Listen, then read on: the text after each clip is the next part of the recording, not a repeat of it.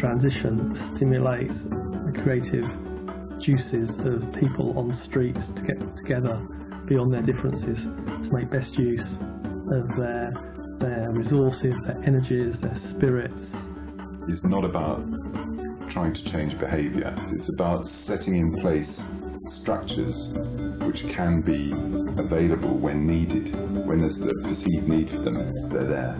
For me, transition is moving towards an economy where everyone has a value, everyone has a place, and everyone has a purpose. And that includes the environment having a purpose, but also people. For me, as transition is more engaging with your community, building your community, and helping your community. Everybody cares about their community, so everybody has something to offer, and I love that inclusivity about it. So to me, that's what transition is about. So transition for me is imagining what our community looks like 20, 30, 50 years into the future, where we've done a really good job of creating something that's inclusive, that is thriving, where people are happy and our way of living is sustainable, and then figuring out today what we can do to help us get there. Humans have been going, oh, what's this stuff? Oil. We just found it. Oh, this can be quite useful. And so they started using it more. And then, oh, this is really useful, so they started using it even more. And we're increasing the levels that we use oil. And meanwhile, the levels of oil left are rapidly decreasing. And so that is causing a big problem. All the greenhouse gases, such as carbon dioxide, that are released when we're burning it, go up into the air. It captures the heat from the sun, keeps it in, stops it from getting back out, bounces it back in, boom, boom, boom, boom, and it will actually heat up the earth, which will cause unstable weather. There's a general rising in temperature, the poles will start to melt, so the sea levels will rise, flood land, and it will generally cause climate chaos. Peak oil is also linked to another problem called economic crisis. Now, economic crisis is when the economy goes bust. So basically, for the economy to grow, first of all, you need consumers. Then you need stuff for the consumers to buy. The stuff is produced in factories, and the factories need cheap energy, such as oil. And when they don't get so much out of that cheap energy, because of peak oil, the stuff becomes more expensive, so less consumers buy it, and the economy shrinks. What transition people would want is for us to have a sustainable economy instead of one that grows and shrinks like anything, because the economy that we have now, it could go boom at any moment and just disappear. But if we have a sustainable economy, it won't. So we all need to transition in some way or another, but we need a guide. Our culture is so strongly set up for us to be consumers and to be unaware of what's going on in the world, that to make those changes, you need support. And so transition, the community supports us. A forma como se está a levar a nossa sociedade hoje em dia não é sustentável. Portanto, surge como alternativa a todo este comportamento consumista e cada vez mais insustentável que estamos a ter. It's the way to create a world of people that are more connected. They're more connected with themselves and each other and the natural world around them. Everybody can feel they have something to offer and contribute, and it isn't something for experts out there somewhere to do. And it really feels like it's given me a momentum and a real kind of sense of purpose in my life. And because it's a lot of fun. It's so rewarding, so nourishing to get to know people really, really well and talk about real things. I enjoy talking to people. I enjoy, helping people. I enjoy building my community.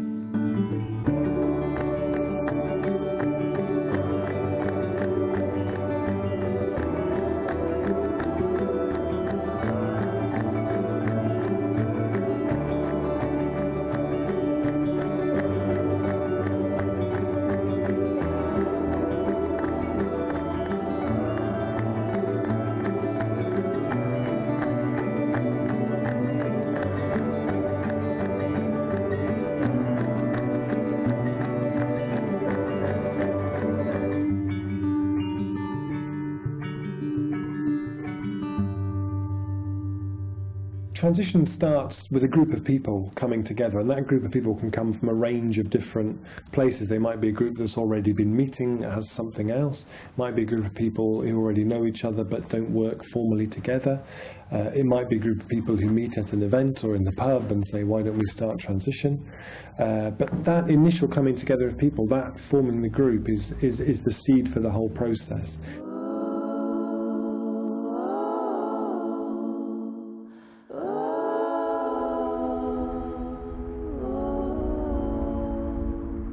The first event was on the 3rd of April. 8 people showed up. 8 people showed up to that first event. And then the second event, 1 person showed up. And I remember coming home and my husband commiserating with me for the low turnout. And I looked at him and I said, you're wrong. You know, all the people who came were the right people. And we have the saying in Transition that whoever comes is the right person. And I was very skeptical about that. Oh yeah, sure. And I must say it's true. It totally turned out to be true. Of those 8 people who came to the first event, 4 of them are now part of Transition Wayland, of the initiating group. And that 1 person who showed up, he's part of Transition Wayland initiating group as well. Now the last event at the library, there were maybe 10 of us. Most of us was Transition Wayland. We talked into the night. The librarian had to kick us out of the library because we just went over. And I walked out of there knowing that that was my own event that I had planned. And I was walking on clouds because I knew we had a group. What we've observed from looking at what transition groups are doing as part of this 5-year experiment we've been doing is that they go through a number of stages. The first stage we call starting out, which is that creative, playful, storming sort of stage where you're running around, showing films, putting up posters, organising events, doing awareness raising stuff, starting to lay the foundations for what will become the Transition Initiative. But at that stage you might not even call it Transition Wherever.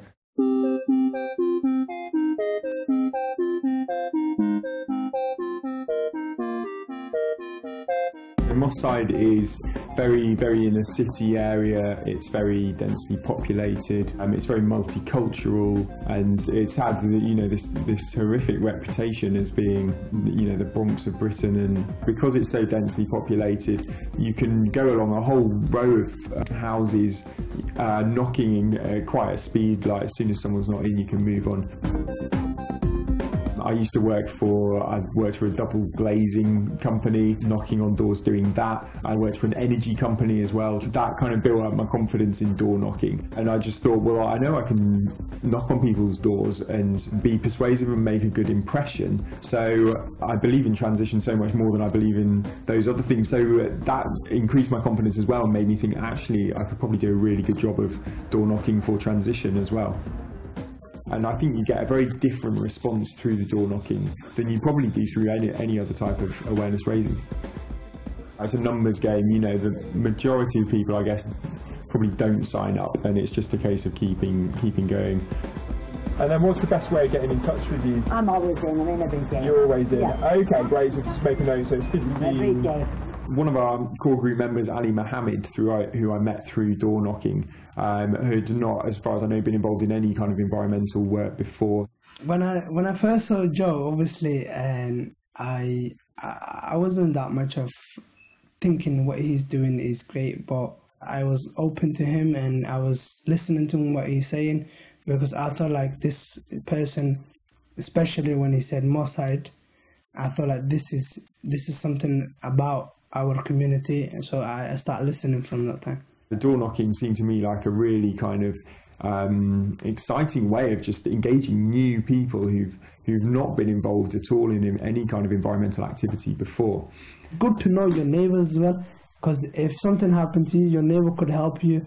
And one of the door knocking as well, then we building up this relationship with our community. And if we build this relationship, then that means that our community is well protected and people know each other and they can help each other.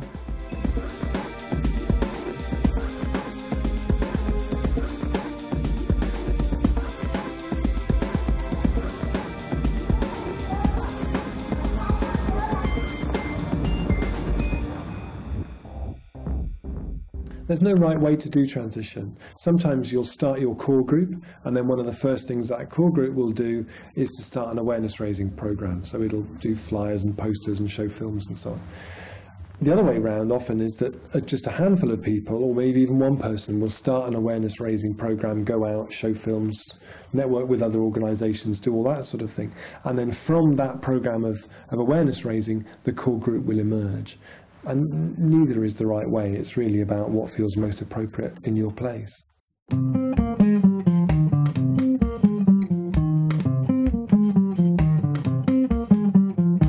A terra onde vivemos pertence aos nossos netos. Temos de viver do que ela nos dá, sem estragar e sem depender de outras regiões. A aldeia das Amoreiras é a nossa terra e temos de a gerir sustentavelmente. O primeiro passo é sonhar. Qual é que é o seu sonho para a aldeia? Qual é a sua aldeia de sonho? Ok? Eu não gostei para ser ninguém. Os velhos têm morrido. Os novos vão governar a vida por outro lado. E cada dia está aí com medo de velhos e pronto. Tenho ideia de uma boa conversa. A gente todos uns com os outros, que é o que temos falta. De conviver bem uns com os outros todos e auxiliar-se se a gente pudesse. O meu sonho, sabe o que era? Era uma casa aí para o médico, que na posse lá acima. Era o meu sonho. Algumas coisas mais para as crianças, tipo algum jardim assim mesmo para crianças, um parque. Ah, já quer dizer. Comércio para coisa, para as pessoas poderem vir fazer grandes deslocamentos, ir a Ourique, ir ali. Então ter mais comércio na aldeia. Ter um bocadinho de comércio na aldeia.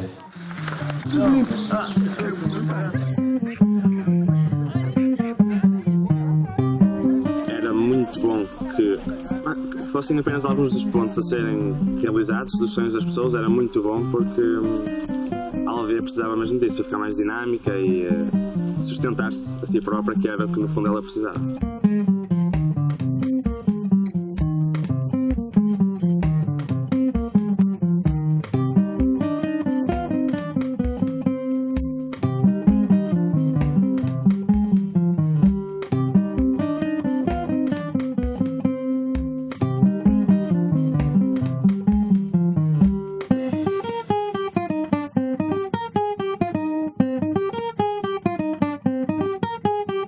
Having a vision of the future becomes like throwing a magnet or a whirlpool in front of you that over time starts to draw you in that direction. There's a real power to doing that, I think.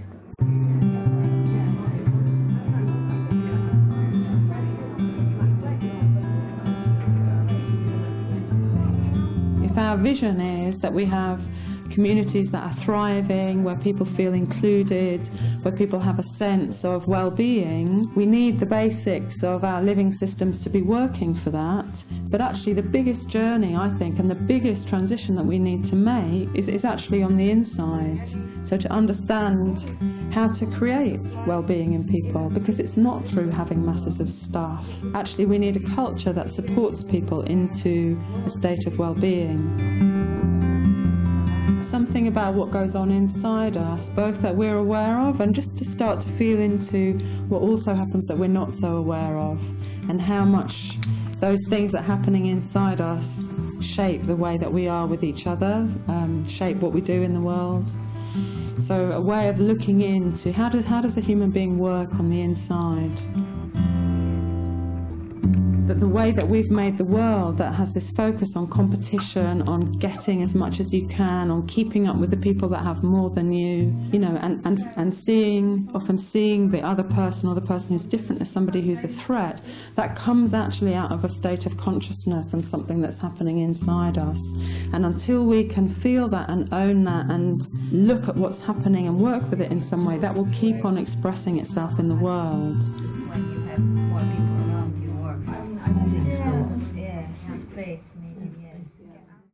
The second stage we call deepening, which is where you realise all of a sudden, hey, we are now transitioning wherever it is, and we're becoming an organisation, and we're having to make things a bit more structured and a bit more formal, and it feels very different from that initial starting out phase. It feels like you are becoming an organisation.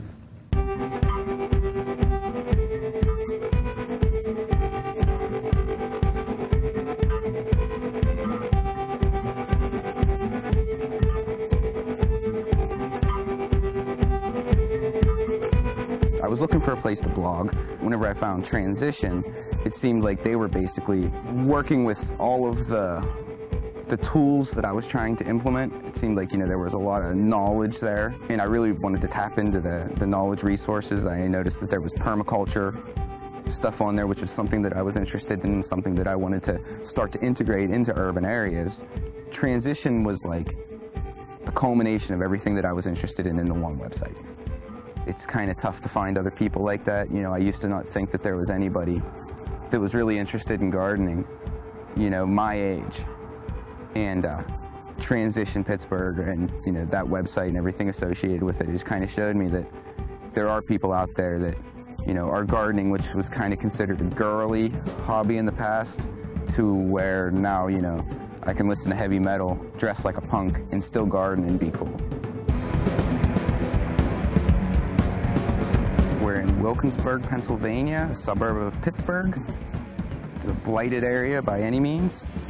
Well, first thing we do in the morning is we like to go and check the abandoned houses to make sure that there's no squatters in them, so it's at least safe for us to operate. We're gonna do the yellow house. 20% of the lots here are boarded up or vacant lots. Hello? Hello? Anybody home?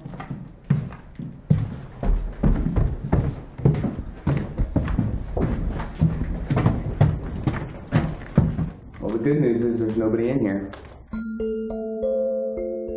This is Whitney Avenue Urban Farm. There were houses here, I think, 5-6 years ago before they burnt down. Everything that we grow here is pretty much given away for free or donated to the food bank. People from the neighborhood also know that they're welcome to come here and pick fruits and vegetables whenever they feel like it. Well, Chris and Carly came on Whitney Avenue. It was a street mainly of vacant houses and old dead lots, and they beautified this whole street single-handedly. It started people appreciating what they eat. Some people on the street was hungry and they could go up to that garden and pick something to eat. We work with the kids in the neighborhood to do this. Basically, we had a whole bunch of kids that got in a whole lot of trouble, and we needed a way to keep them occupied and keep them busy, and this turned out to be our way. When I first started gardening, I said, that's lame. It still is kind of, but it keeps me out of trouble.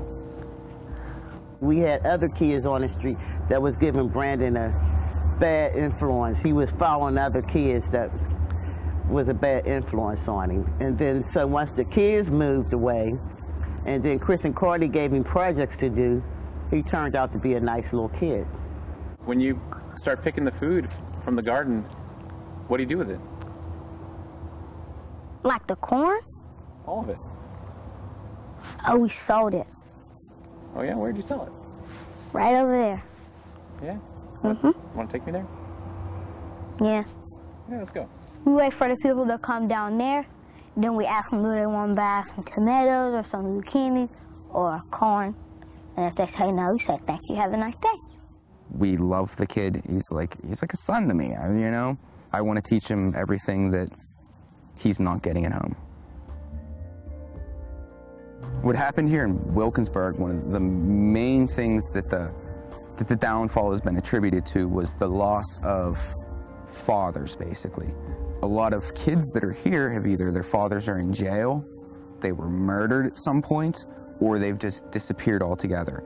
There were gangs here, and whenever the FBI came in and dismantled the gangs, then, that meant they hauled off and threw in jail for 20 years, sometimes 60, 70 people at a clip, all men, most of them fathers. My goal over time would be to establish more of these types of gardens around Wilkinsburg so that people can feed themselves. This is a model, what I'm doing here, of what could be done in really every street in Wilkinsburg has at least one lot that's had a house torn down in it. You know, it's ridiculously simple. And I'd like to see every little neighborhood in Wilkinsburg should have a little garden. In a way, I guess I am showing them sustainability, but they were not. I don't even think most of the people on the street could have told you what sustainability was 2 years ago. It's changed the block to where everybody else in Wilkinsburg envy our little street. Everybody wants to come to Whitney Avenue, but it's the best street in Wilkinsburg. I'm crying, you got me crying. It makes me feel proud to myself, because when my family come around, I feel proud of where I live at. And that's changed me.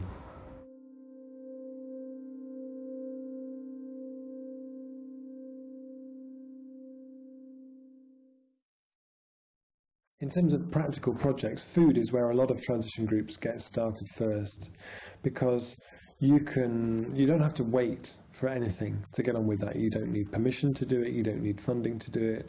If you want to set up a windmill on the edge of your town, that could take you 5 or 6 years. You can start a garden share scheme, you can start growing food, you can start window boxes, you can start that really, really quickly and really simply. So what we see time and time again is it's local food projects are the first things transition initiatives do, and the first thing that they start to gain some momentum around.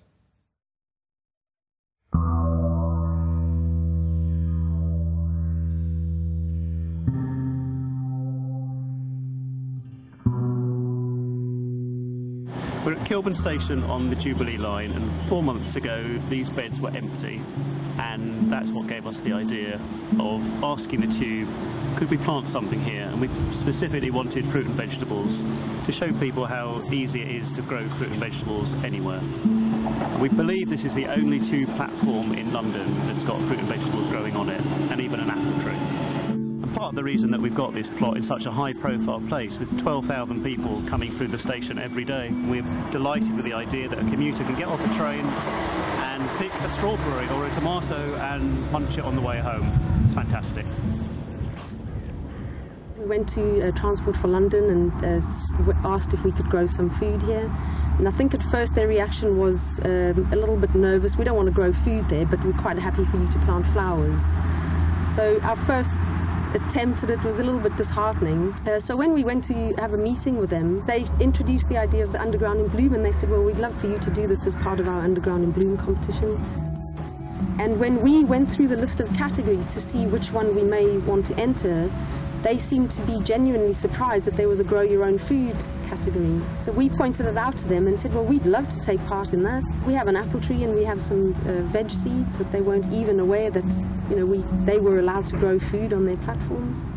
It pays to be persistent, because sometimes, you know, like with a lot of things, it depends on personalities that are involved, and somebody might not really be willing to take a risk, but some people just get really excited about it. So it depends on which person you speak to at any organisation. A different way of seeing the place that you see, like I've been living here for 10 years, so to see it in a totally different light, this is the first time that I've ever done something that's made these connections in this area for me. And that's quite an exciting thing.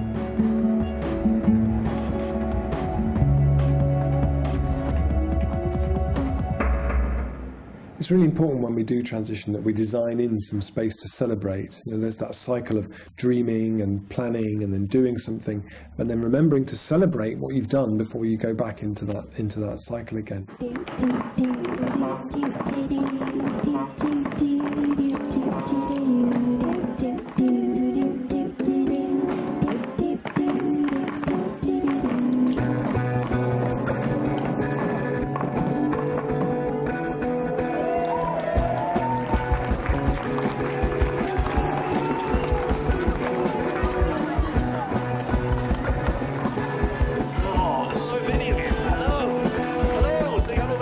Celebrating, appreciations, all of that positive positive communication really helps us as human beings just to feel resourced and good about ourselves. That where we create space to celebrate each other's achievements, to appreciate the qualities that we see in each other, people build trust and they enjoy being together. Whereas if we're in a constant state of pressure and we don't have time for that because we're moving on to the next thing, actually that's just a recipe for people to be exhausted very quickly.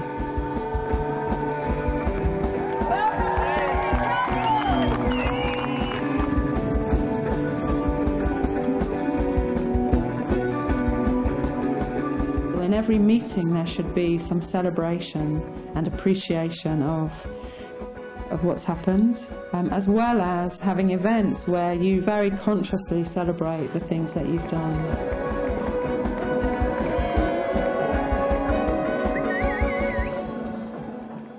It would be really deceptive if this film gave the impression that transition always works and is always glitteringly, dazzlingly successful. Sometimes individual projects or different initiatives or the entire organisation will fall to bits acrimoniously, or just maybe they run out of steam.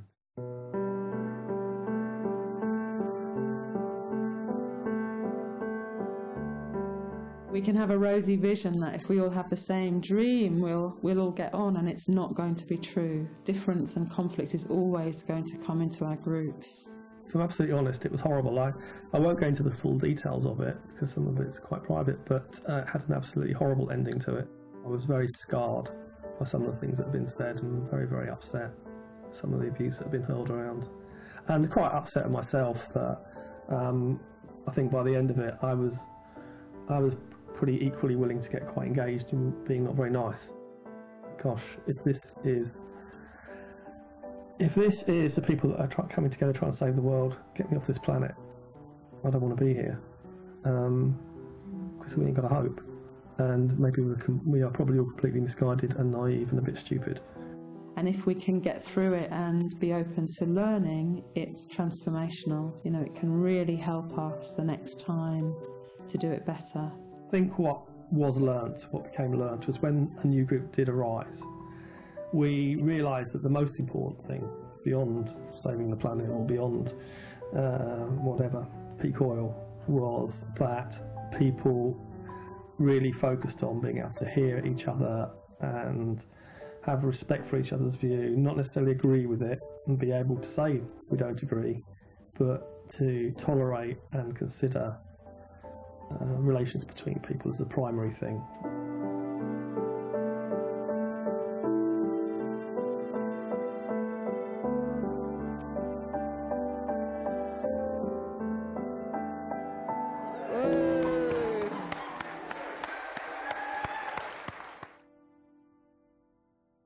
I think one of the things that inner transition kind of points to, and one of the ways it can really help people, is by providing support structures, providing spaces where people talk about just how it is to be carrying responsibility in this work of transition.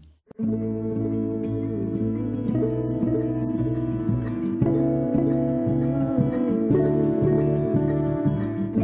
me, I mean, because we're not in Transition Town Incorporated, there's no line manager sort of giving you a pat on the back. So for people who are running things, I think it's good to have peer support, other people that are like yourself who can, you know, hear what you've been up to and who understand the problems that you're facing. It's very tiring being at the front of what you're doing, or feeling that you're at the front of what you're doing, and you can forget why you're doing it. But there's something about going back to the emotional pool, the emotional source that reminds you why you're doing it and puts you back in touch with that drive in a very good way, you know, and you feel happy about it again, you know, rather than on a treadmill. I think it's absolutely fundamental. I think transition calls for everybody to step into a different level of leadership.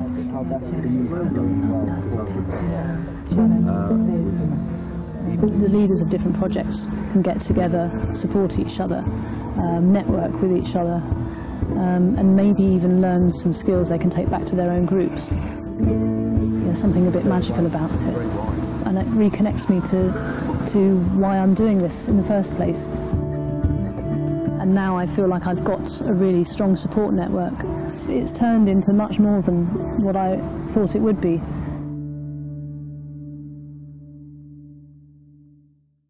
Phase 3, verbinden. In der dritten Phase, wenn alles soweit läuft, steckt ihr die Fühler in die weitere Gesellschaft aus, um Organisationen und Menschen anzusprechen, mit denen ihr vielleicht bis jetzt noch nicht in Kontakt gekommen seid.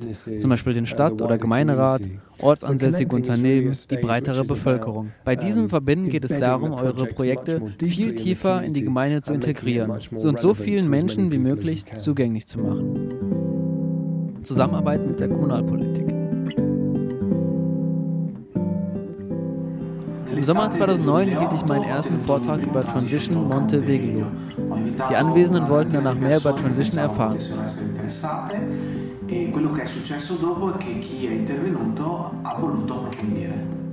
Beim ersten Treffen war ich von den Informationen total geschockt.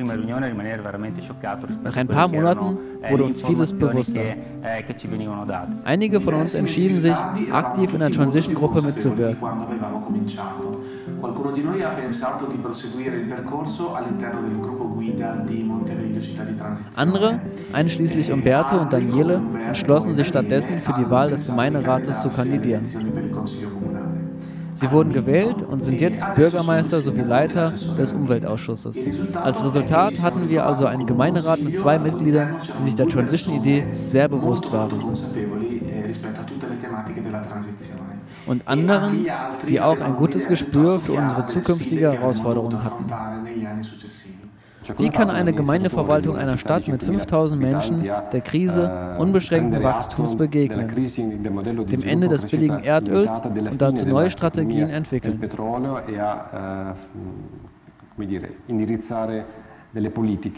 Als erstes haben wir alles zu Papier gebracht.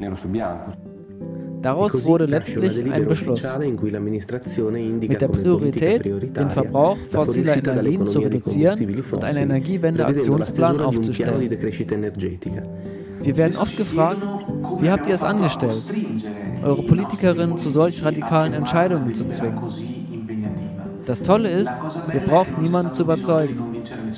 Keine Lobbyarbeit war nötig. Wir haben schon einige wichtige Ziele erreicht. An vorderster Stelle wären da radikale Änderungen im Stadtentwicklungsplan. Indem wir mit unserem Gemeinderat zusammenarbeiten, erreichen wir Dinge, die andernfalls unmöglich wären. Zum Beispiel werden im Rahmen des Enescom-Projektes 6 Dörfer in diesem Tal einen Vertrag unterzeichnen, der es uns ermöglicht, einen Energiewende-Aktionsplan für das gesamte Gebiet zu erstellen. Wenn Politik von solider Argumentation gestützt wird, erhöht es die Krisenfestigkeit der Gemeinde und hilft sich von der erdölabhängigen Wirtschaft zu lösen. Dadurch, dass der gesamte Umkreis Teil der Vereinbarung sein wird, wird es umso interessanter. Es ist Teil eines EU-Programms, um CO2-Emissionen zu reduzieren.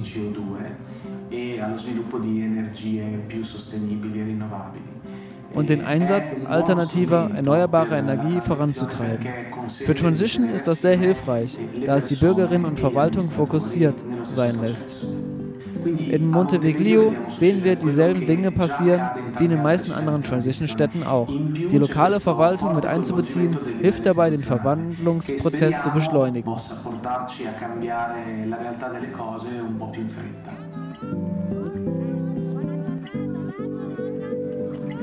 Wirklich faszinierend ist, wenn der Transition von unten Basisansatz auf eine engagierte und aktive Lokalbehörde trifft, die sich auch mit Lokalisierung und Nachhaltigkeit beschäftigt. Diese Schnittstelle zwischen beiden ist sehr wichtig und faszinierend. Wie kann ein Stadt- oder Gemeinderat den Transition-Prozess am besten unterstützen, ohne ihn kontrollieren zu wollen?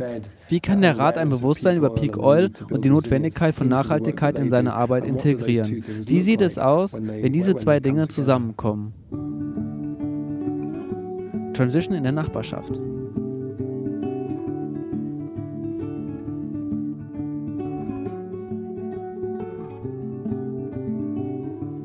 Transition Together wurde ursprünglich hier von Transition Town Totnes ersonnen, um alle Mitmenschen mit ins Boot zu holen, Straße für Straße. Normalerweise entsteht eine Transition Together Gruppe, wenn Leute ins Büro kommen wollen und sagen, dass sie in der Nachbarschaft eine Gruppe gründen wollen. Sie sind dann auch diejenigen, die all ihre Nachbarinnen dafür begeistern. Das macht unser Projekt ein wenig anders. Wir gehen nicht los und putzen Klinken. Das machen sie selbst. Normalerweise sammeln sich so 6 bis 10 Leute aus der Nachbarschaft, die sich dann 7-mal treffen. Das erste Treffen moderieren wir. Wir schicken jemanden vorbei, nur damit der Anfang erstmal klappt und um einen Termin fürs nächste Treffen zu vereinbaren. Beim zweiten Treffen geht es um den Energieverbrauch und den Haushalt. Es gibt ungefähr 10 bis 12 praktische Tipps, die fast alle ohne Geld umsetzbar sind. Wir konzentrieren uns auf Maßnahmen, die nichts oder wenig kosten. Am Ende des Treffens erstellt die Gruppe einen kleinen Aktionsplan. Jede Person versucht dann 2 oder 3 dieser Maßnahmen bis zum nächsten Treffen umzusetzen. Wir konnten vieles umsetzen. Energie sparen und die natürlichen Ressourcen der Erde verantwortungsvoller nutzen. Ohne uns dabei zu quälen. Wirklich ohne große Verzichtsgefühle, und das war entscheidend. Es hat wirklich Spaß gemacht. Weil es die Probleme im Nachbarschaftsmaßstab betrachtet, können die Aktiven sich langsam vorstellen, wie eine Zukunft im Nachölzeitalter auch konkret im Kleinen aussehen wird. Es geht nicht darum, uns die Welt im Ganzen total verändert vorzustellen. Es geht um den kleinen Teil der Welt um uns herum. Wie können wir uns diesen Teil verändert und erneut vorstellen? Das ist wesentlich einfacher. Die Ergebnisse unserer Treffen umzusetzen hat wirklich viel ausgemacht. Mehr im Sinne von, wie sind wir gerade in unserem Leben, anstelle von, was tun wir gerade? Sich bewusster zu werden, wie wir in unserem Leben mit Energie umgehen, ob wir sie verschwenden oder nicht. Unser Bestes zu geben. Der langfristige Erfolg der Gruppe wird sich im sozialen Zusammenhalt zeigen. Wir sind ein bunter Haufen Leute, mit denen ich normalerweise nicht unbedingt etwas zu tun hätte. Aber Transition Together hat uns zusammengebracht. Ein ziemlicher Mischmasch von Menschen, wirklich herrlich. Uns verbindet das gemeinsame Thema, hält uns als Gruppe zusammen und wir treffen uns weiterhin. Es gibt unserer Straße ein wirklich tolles Gemeinschaftsgefühl. Bisher gab es 56 Gruppen mit 468 Haushalten und insgesamt 1100 Menschen. Jeder Haushalt hat im Durchschnitt jährlich über 600 Pfund eingespart. Und jeder hat schätzungsweise 1,2 Tonnen CO2 weniger in die Atmosphäre geblasen. Man sieht, dass der kreative Funke übergesprungen ist und Menschen anfangen, ihre Gärten mit anderen Augen zu sehen und ihre Dächer als großes Potenzial wahrnehmen. Auf lange Sicht vermute ich, dass dieser Sichtwechsel wirklich hängen bleibt. Das ist es, was die Gesellschaft braucht, was wir alle brauchen, um in einer sicheren Welt zu leben. Ich glaube, dies ist ein Anfang dafür.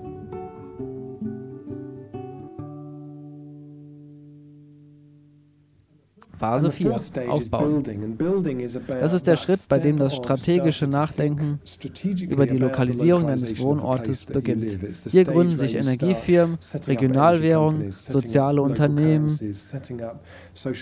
Aus den vielen Ideen werden nun greifbare Veränderungen. Der Aufbau einer neuen lokalen Infrastruktur beginnt.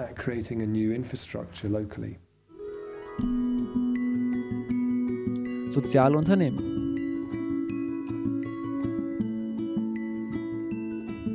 Hier war schon immer ein Gemüseladen. Ich gehe hier seit mindestens 50 Jahren einkaufen. Schon seit dem Krieg gab es hier ganz sicher einen Gemüseladen. Der Laden lief immer schlechter und sah aus, als ob er bald zumacht. Wir sprachen mit dem Besitzer darüber, den Laden eventuell zu übernehmen und als lokale Genossenschaft weiter zu betreiben.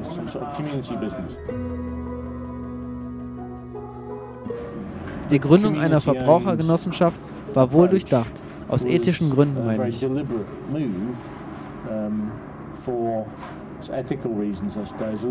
Aber auch aus praktischen Gründen. Wir wollten, dass die Läden ein besseres Leben haben. Welchen besseren Weg gibt es dazu, als dass sie ihn mitbesitzen?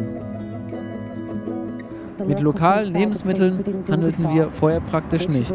Und jetzt ist es unser Hauptgeschäft. Leute kommen hier rein und fragen, ich habe 6 Köpfe Blumenkohl, willst du die?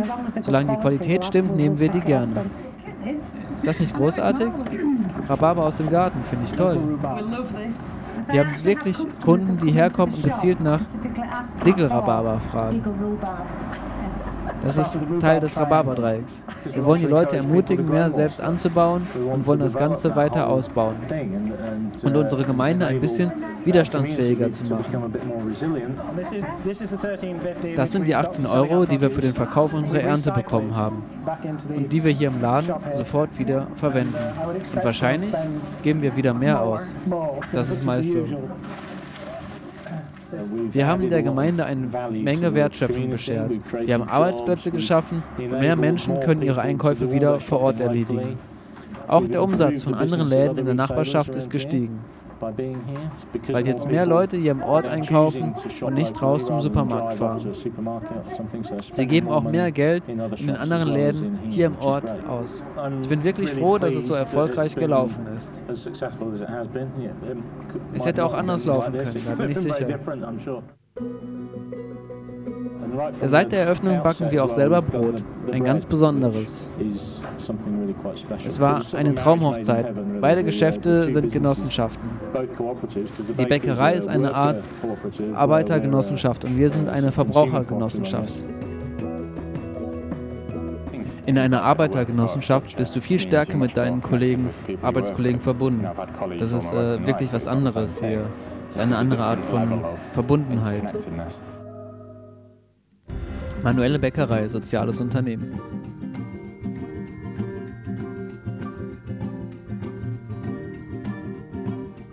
Wir betreiben die Bäckerei jetzt seit etwas über 3 Jahren und haben jetzt eine Gruppe von ca. 60 Familien zusammen, die ihr Brot im Voraus bezahlen, teilweise bis zu 12 Monaten vorher. Für je länger sie vorbestellen, desto mehr Rabatt bekommen sie. Es gab so viel Begeisterung in der Gemeinde, dass wir wussten, wir hatten wirklich das große Los gezogen. Dann wurde uns der 15 Quadratmeter kleine Raum zu eng, sodass wir einen großen Sprung wagten und uns nach eigenen Räumen umschauten. Aber wir hatten nicht das nötige Geld, also überlegten wir, wie wir das finanzieren könnten. Es war nicht unsere Idee, sondern die von Andrew Whitley und wurde auch schon anderswo angewendet. Das Konzept der Brotanleihen, eine Reihe von Darlehen unserer Kundschaft und Menschen aus der Gemeinde, für die wir ihnen gute Zinsen zahlen. 6,25% zahlbar in Brot. Das entspricht 2,50 € oder einem Laib Brot pro Woche. Dadurch haben wir Kundschaft, die dem Ort und dem Geschäft treu bleibt. Es ist ein sehr preiswerter Kredit für uns und ein großer Mehrwert für unsere Kunden. So hohe Zinsen bekämen sie für die kleinen Summen von keiner Bank. Sich mit seiner Nahrung zu verbinden, ist eine sehr schöne Metapher, um sich mit allem anderen im Leben wieder zu verbinden. Jedes Mal, wenn wir unsere Strom- und Heizkostenrechnung zahlen, verlässt dieses Geld unsere Gemeinde und verliert seine Fähigkeit, etwas lokal zu bewirken, den Wandel zu bewirken. Es ist spannend zu verfolgen, wie viele Gemeinden sich nun ihre eigene Energieversorgung aufbauen, sodass die erzeugte Energie der Gemeinschaft zugutekommt und der Ertrag vor Ort verfügbar bleibt. Gemeinschaftsbesitz. Wir sind das erste Solarkraftwerk in Gemeinschaftsbesitz in ganz England. Das macht uns sehr stolz. Der Begriff Solarkraftwerk klingt etwas zu groß für eine Anlage mit 98 Kilowatt Peakleistung. Wir haben ausgerechnet, dass es beim aktuellen Verbrauch für etwa 40 Haushalte ausreicht. Wir werden nicht die ganze Stadt Lewes mit Solarenergie versorgen können. Aber es gibt eine ganze Reihe anderer Möglichkeiten, wie wir das erreichen können. Dies hat den Vorteil, dass es einfach, schnell, günstig und unproblematisch in der Planung ist. Wir haben die Brauerei Harvest gefragt, ob sie uns ihr Dach vermieten würden. Sie meinten im Prinzip ja, sofern das rechtlich abgeklärt ist.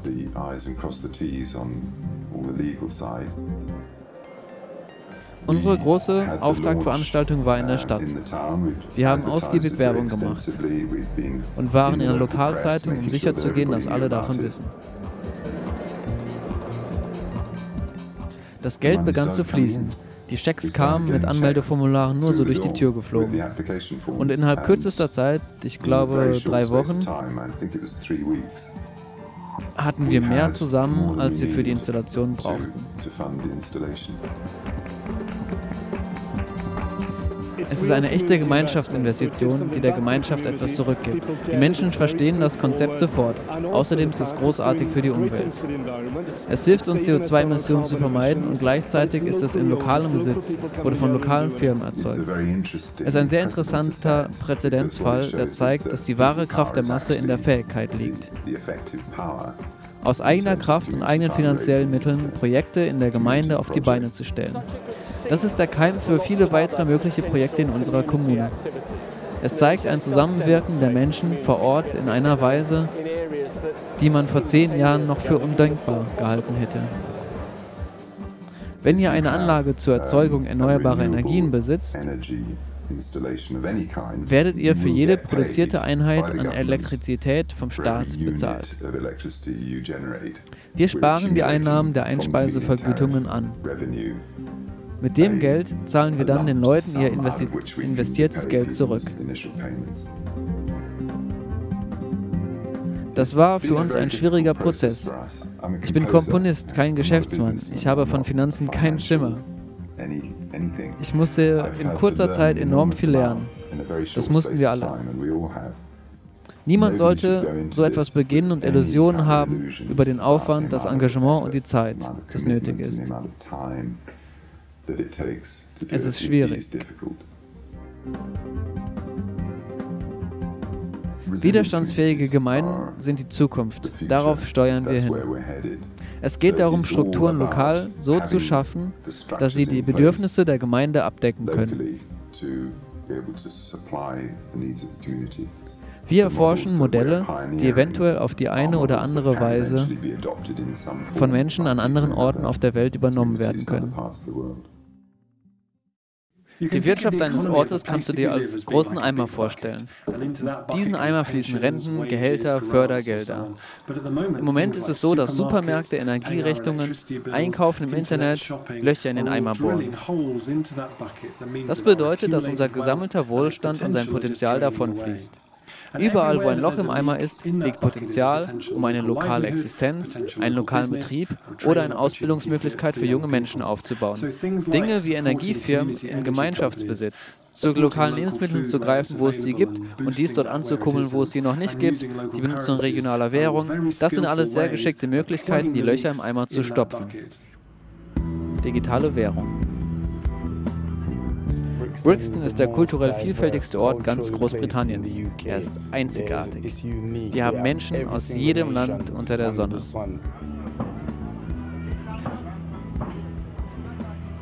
In 2009 erschufen wir das Brixton-Fund. Mittlerweile wird es in über 200 Betrieben offiziell akzeptiert.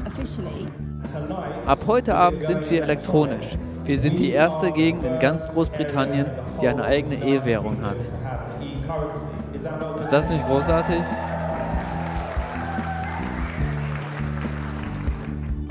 Wir treten jetzt mit dem Pfund ins digitale Zeitalter ein.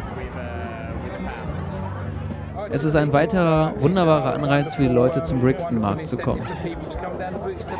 Und um überhaupt nach Brixton zu kommen und Geld auszugeben. Die New Economics Foundation, eine holländische Organisation namens Coin, und das Transition-Netzwerk haben die Software für diese Art der elektronischen Währung gemeinsam entwickelt. Brixton ist das erste Pilotprojekt, wo wir es praktisch testen. Hallo, wie geht's? Können Sie nach meiner Uhr schauen?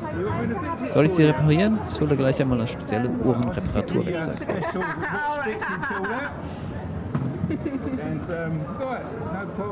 Schauen wir mal. Das wird wohl die Batterie sein.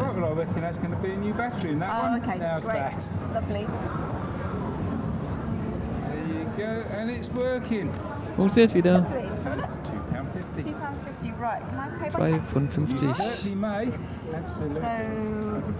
Ich gehe einfach zur Brixton Fundbank und Sie sind Stuart the Watchman. Stuart the Watchman. So it's STW. You got on? Yeah, got the message. Lovely. All right then. Ich habe die SMS, alles erledigt. Bis zum nächsten Mal. Bye. Wir haben ein System entwickelt zum Bezahlen per SMS, das alle benutzen können, ohne jegliche Hardware. Man benötigt kein Kartenlesegerät, alles was man braucht ist ein Mobiltelefon. Es muss kein Smartphone sein, es reicht ein einfaches Mobiltelefon. Nur eine SMS, das ist alles.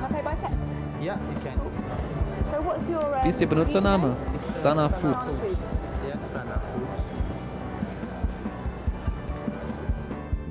Unsere lokalen, unabhängigen Betriebe spielen eine elementare Rolle bei der Lösung der ökonomischen Probleme, die wir aktuell haben, weil kleine und mittelgroße Unternehmen die Grundpfeiler der britischen Wirtschaft sind. Der Grundgedanke hinter dem Brixton Fund ist, dass wir unser Geld lokal ausgeben und damit lokale Unternehmen unterstützen, sodass sie wachsen und gedeihen. Es geht nicht darum, Geld von, sagen wir, Nord-London nach Süd-London zu verlagern. Es geht darum, eine neue Art der Wirtschaft zu schaffen. Eine, wo wir uns Fragen stellen, wie kann das auch lokal hergestellt werden? Gibt es hier Menschen, die diese Rolle ausfüllen könnten? Lässt sich das auch anders machen? Es geht um eine Art von Wirtschaft, in der alle ihre Rolle und ihren Job haben und wo wir eine wirklich blühende, diverse und starke lokale Wirtschaft haben. Fantastisch, ich habe Ihre Bestätigungs-SMS. Einen schönen Tag noch.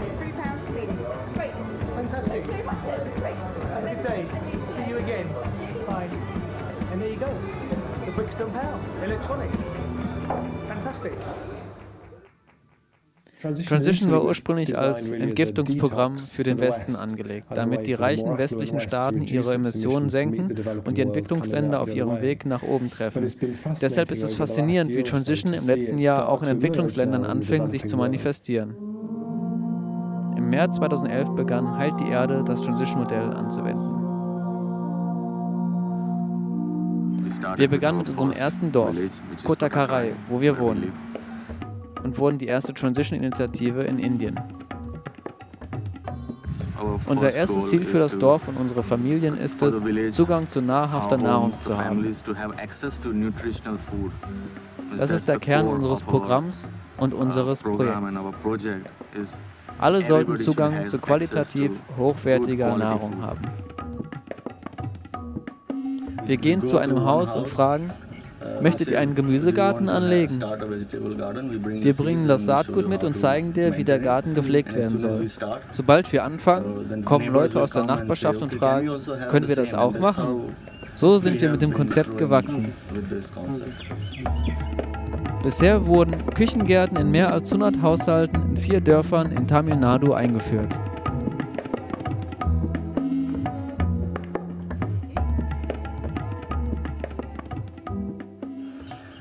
Im ländlichen Indien zu arbeiten, kann zu sehr positiven Ergebnissen führen. Nehmen wir zum Beispiel an, dies sei die Größe des CO2-Fußabdrucks einer Person aus den USA.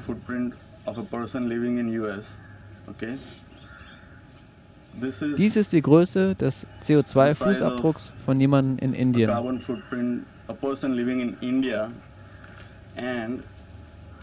Und dies ist die Größe des CO2-Fußabdrucks von einer Person, die im ländlichen Raum Indiens lebt. Also müssen wir nicht dieses ganze Stück von da oben runterkommen. Wir sind immer schon da. Wir müssen nur Modelle übernehmen, in denen die meisten Praktiken ökologisch und nachhaltig sind. Und wo die Leute des ländlichen Indien in ihren Dörfern bleiben können. Es stoppt die Abwanderung in die Städte. Wir vollziehen den Wandel vom Modell eines traditionellen Dorfes zu einem hochentwickelten Indien.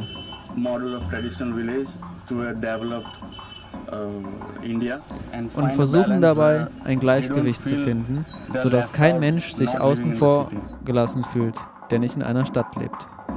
Wir sind sehr glücklich, die frohen Gesichter im Dorf zu sehen.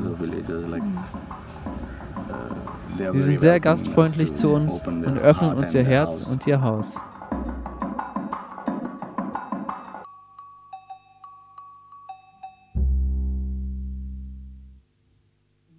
Von Anfang unserer Transition-Initiative an hatten wir den Gedanken, dass es großartig wäre, wenn Transition ein Teil der Kultur werden könnte und in die DNA und die Adern eines Ortes gelangen könnte, sodass in unsicheren und schwierigen Zeiten Transition eine der Möglichkeiten ist, um damit passende Gegenmaßnahmen zu entwickeln. Es war wirklich interessant, das letzte Jahr über Orte zu beobachten, wo große Schwierigkeiten auftraten und wo Transition fast instinktiv zu einem zentralen Bestandteil der gemeinschaftlichen Reaktion wurde. Schon vor der Katastrophe dachte ich, dass Transition die schönste Sache ist, die ich in meinem Leben tun kann. Nach der Katastrophe war es noch viel offensichtlicher, dass Transition das ist, was wir jetzt tun müssen, was ich tun muss.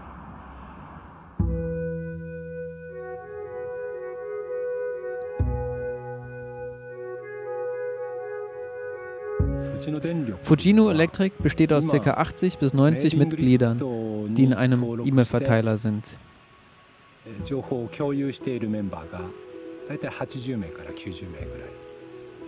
Es begann, als sich das Erdbeben und die Nuklearkatastrophe in Fukushima ereignete.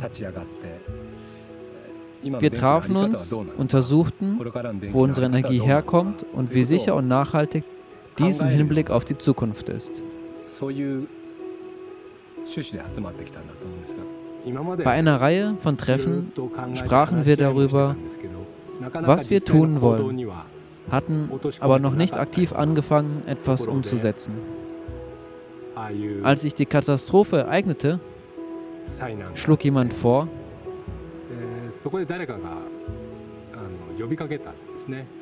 dass sie etwas zur Katastrophenhilfe beitragen könnten.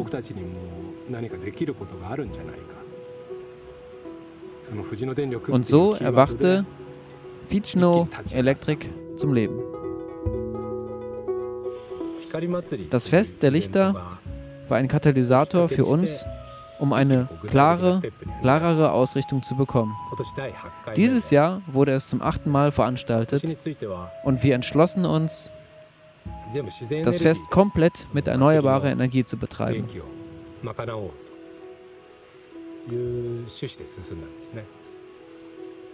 Es kamen 5000 Besucher über 3 Tage. Solch ein Event der Hoffnung ganz mit Erneuerbaren.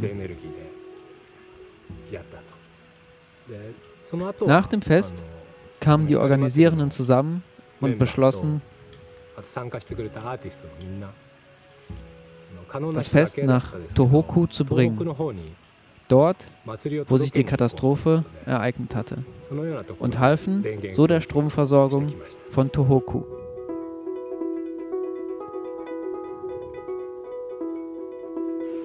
Wir wollen auch hier, wo wir wohnen, die Energie komplett auf Erneuerbare umstellen.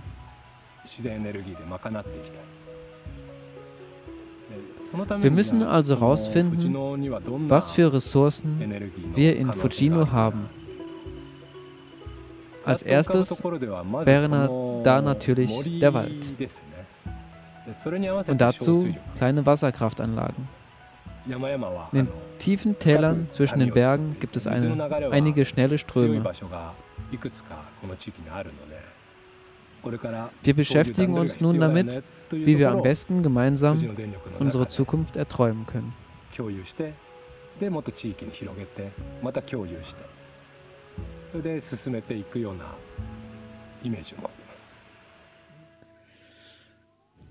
Transition ist eines der vielen Werkzeuge, die im Projekt Littleton in Christchurch, Neuseeland, verwendet werden. Die Zeitbank hier ist ein großartiges Beispiel für die Widerstandsfähigkeit einer Gemeinde in der Krise. In Littleton in Neuseeland, meinem früheren Wohnort, gab es vor kurzem ein großes Erdbeben. Die Rückkehr dorthin war herzzerreißend. Ein großer Teil der Stadt war zerstört. Aber inmitten der Verwüstung wurde das wahre Herz dieser Gemeinde spürbar, die Güte und Freundlichkeit der Menschen.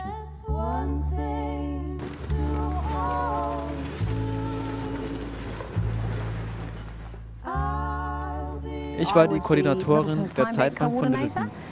Ich hatte die letzten Jahre daran gearbeitet, die Gemeinde mit aufzubauen und zu vernetzen. Unsere Zeitbank wurde als alternative Währung eingeführt.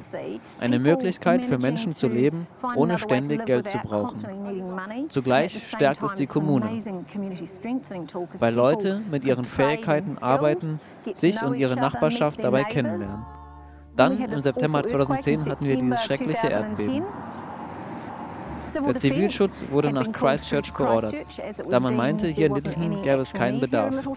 Es gab aber eine andere Art von Bedarf.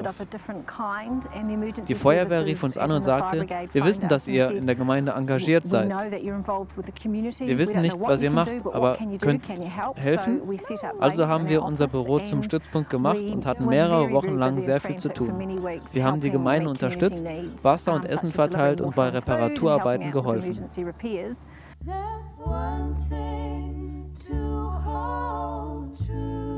2 Wochen, nachdem wir die Dinge einigermaßen in den Griff bekommen hatten, im Februar kam das zweite Erdbeben. Diesmal war es anders, schneller, schlimmer. Alle Gebäude sind eingestürzt. Es war völlig anders, als wäre das September-Erdbeben nur ein Vorgeschmack gewesen. Wir haben als Gemeinschaft an einem Strang gezogen. Wir schauten, was getan werden muss und wie wir unsere Zeitbank-Datenbank nutzen können. Damals waren knapp über 400 Freiwillige eingetragen. Wir brachten die Sache ins Rollen und verschickten E-Mails. So ist die Lage, das und das brauchen wir. Es kamen Massen von Leuten und sie schickten Nachrichten an ihre eigenen Kontakte und Facebook-Seiten. Und wir hatten unglaublich viele Freiwillige. Ich glaube, die Gemeinschaft hier hätte sich nicht so schnell wieder aufrichten können, wäre die Zeitbank nicht gewesen.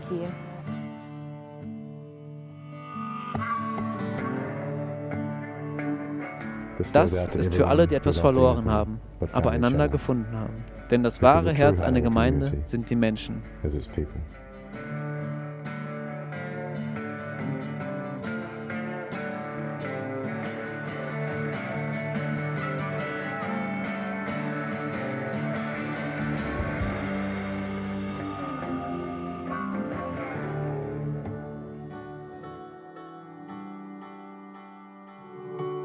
Transition ist ein soziales Experiment im großen Maßstab.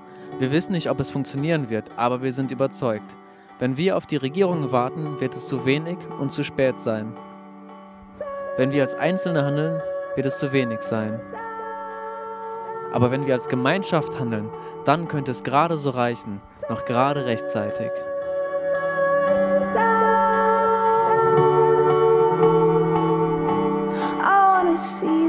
Stars, I wanna see the stars, I wanna see the stars.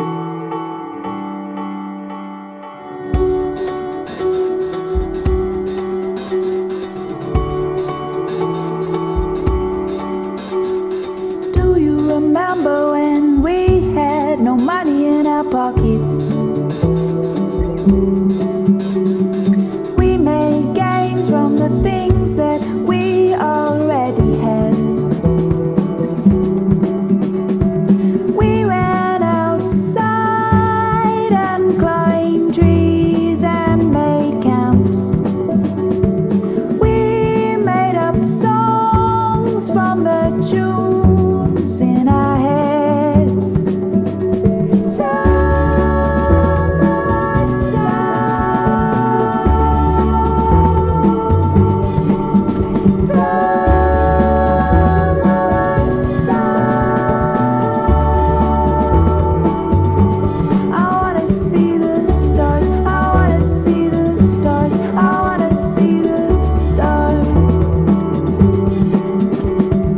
Do you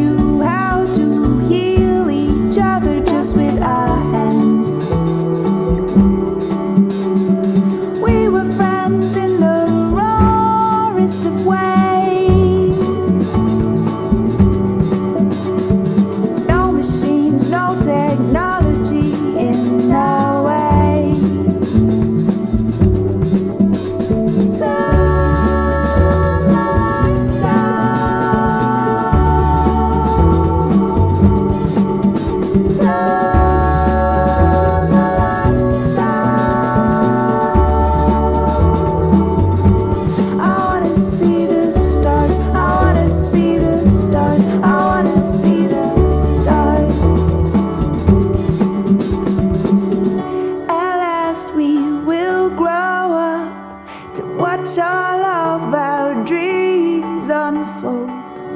We can make what we want of this world. Let's make it beautiful. I want to make it beautiful with you.